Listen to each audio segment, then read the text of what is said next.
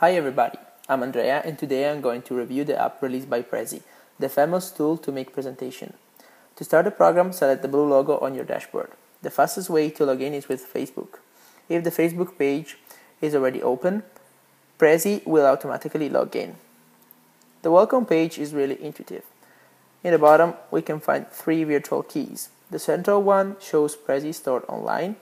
The left one shows Prezi currently stored on your device.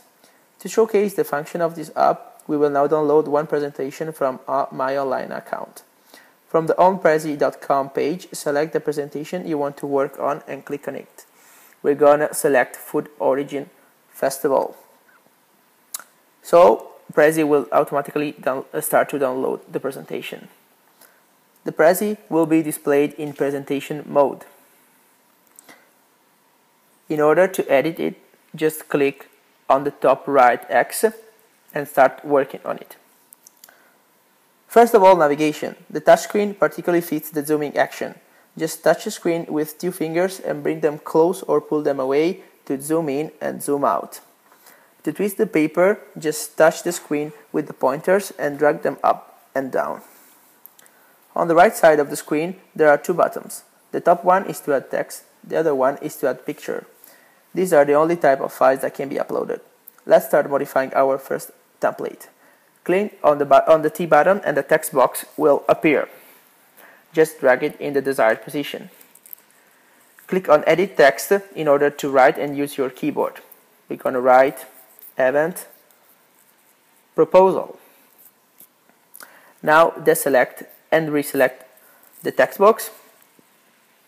If you click on the black arrow, Style and Arrange tool will appear. While clicking Style, you will be able to choose the font according to your Prezi online settings. I like this. So, let's try to insert an image. Clicking on the camera button, you will be able to choose a photo or to take a photo. We're going to choose one from my camera roll. Okay, just select the one who fits the best the presentation. We're going to use this knife. Click on Use and the image will appear. Use the arrow in the bottom right corner in order to make it bigger and smaller. Just use the arrow on the left bottom corner in order to twist it. Okay, now we're going to make it smaller.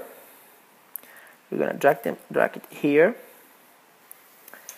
Using the Arrange tool, we can send it back or bring it to the front. You see what it changed with respect to the box text.